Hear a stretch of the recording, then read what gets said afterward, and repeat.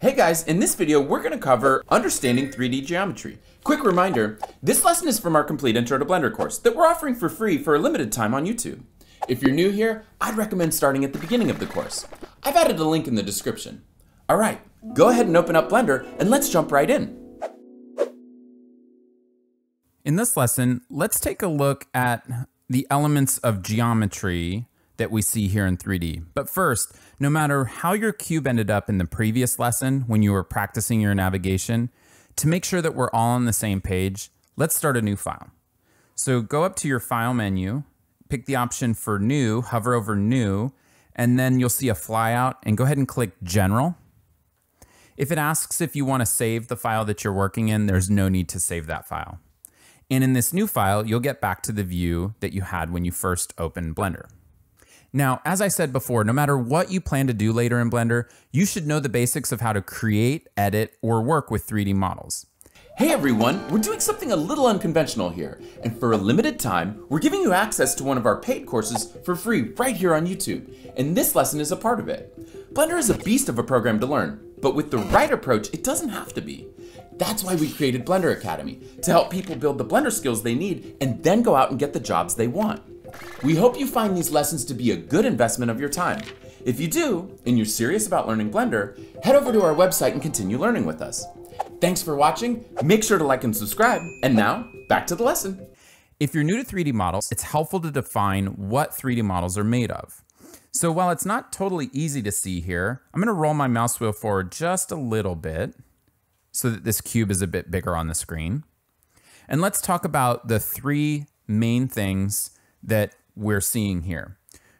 Now, we can't see a vertex, but a vertex is a point. So this corner here, there's a vertex here that we can't see. Now, each of these vertexes collectively would be known as vertices. So at every corner here, there's going to be a vertex. All of them together would be known as plural of vertex, vertices. Now, between two vertices, so let's say this corner here and this corner here, there can be an edge. So we have an edge that is defined by the two vertices at the end. And whenever you have a closed loop of coplanar edges, so for example here, we have four edges that are all on the same plane, and they're a closed loop, meaning the edges extend from vertex to vertex to vertex. It can be filled in with a face. So that's what we see here. This rectangle here is a face. And a set of connected faces, so we have a face here, a face here, a face here, and we have some faces on the other sides we can't see. A set of connected faces are what's known as a mesh. So I said there were three things. The three things are vertices, edges, and faces. That's what makes up the geometry. And then the geometry collectively is a fourth name, which is a mesh.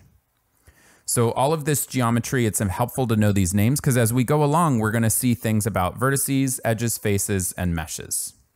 So this cube is one mesh made up of 8 vertices, if you count them all up around every side, 12 edges, and 6 faces. Now, when it comes to creating, editing, or working with 3D models in Blender, what we're really talking about is either creating these vertices, edges, faces, and meshes, deleting them, or editing them in a way where we're transforming either their rotation, their size, their shape. So with that basic information out of the way, we're ready to move on to the next lesson where we can talk about adding and deleting whole meshes. Congratulations, you made it through the lesson. Did you find this video to be helpful? Let us know by giving it a like. If you're ready for the next lesson, you can find it in this playlist. And if you're interested in learning more about how we can help you build the skills you need, head over to BlenderAcademy.com. Thanks for watching, don't forget to subscribe, and until next time, happy blending!